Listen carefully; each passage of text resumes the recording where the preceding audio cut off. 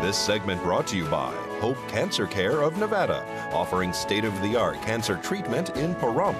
A little hope goes a long way.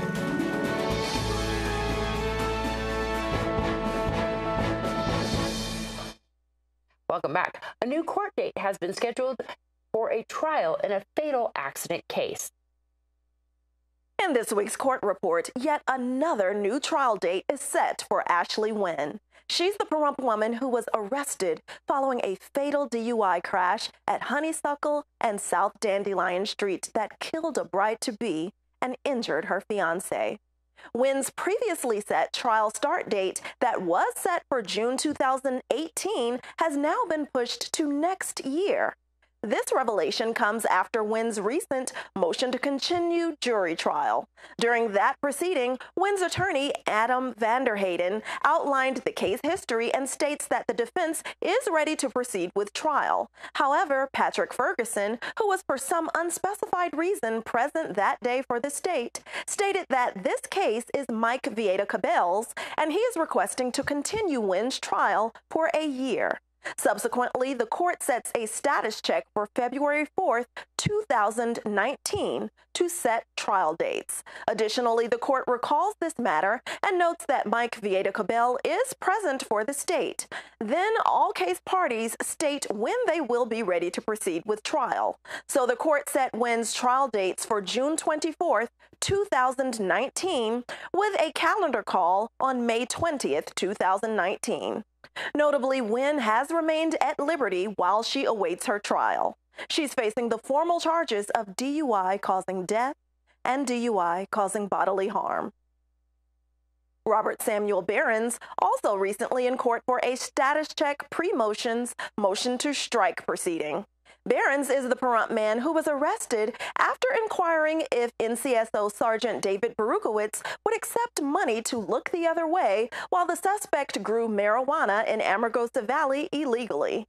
Behrens, who was present at liberty for his previous court proceeding, was notably present in custody for his status check, during which the court calls one of Behrens' cases a status check on evaluation from Lakes Crossing and calls Behrens' other case an arraignment hearing.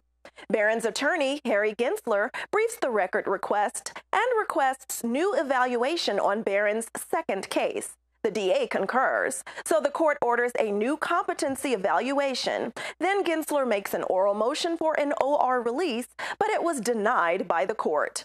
Behrens pleaded not guilty during his arraignment to the burglary and bribery charges he's facing in one of his district court cases. This has been your court report. I'm Eunette Gentry for News 46. Thanks so much, Eunette. Musician Jerry Atkins has been serving the community for years. A special luncheon was well attended in her honor at the Artesia Clubhouse. It's been a beautiful, beautiful celebration that all of my friends, family, and the clergy and the people of Pahrump have turned out. And I am so, so happy. My brother is here from Phoenix, Arizona, and my family. And it's just been fantastic today. I've enjoyed it. Oh, we don't have enough time in the day to tell you how proud I am of my sister. She is a beautiful soul, beautiful person, and she exemplifies the word that God gave me to preach today. She is truly a blessing and all she wants to do. You guys sang together, 6 kids? We sang, yes, we have sang together ever since I was a baby. And the group, it used to be the Turner family or the Turner group. And actually it was the Turner sisters, but I was the only brother that was in the church. Like, what the heck? Yeah, but it's all of my life. Are you still involved in music? Yes, I am a national recording artist. I have 3 CDs out, working on my 4. Reverend Julian Turner, and it's all in the social media and media, Amazon, iTunes, all of my music is there. Everybody can find you out there.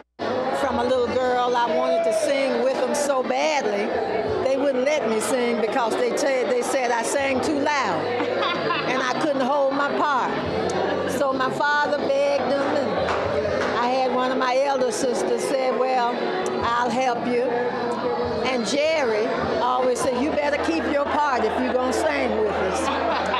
a choir director. I've been a minister of music practically all my life, and I have had some very, very spiritual people to guide me in this direction. James Cleveland, for one, was my mentor. He's the one that's kind of inspired me to go further and further. My sister is my baby sister. She was a writer, producer, and composer at Motown, and we just have a great gospel family and music throughout. It's a wonderful event. Were you surprised? Did they let you know about this happening?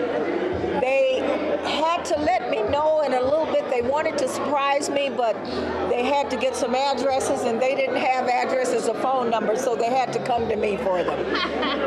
So that was a surprise. It's a wonderful event. Thanks for all you do in this community. You're going to continue for years to come. Continue for years to come. Anybody needs Jerry, I'm there. All right. That looks like a great event, and we have more information about other entertainment, including the Kiwanis Club and what they're up to after this break.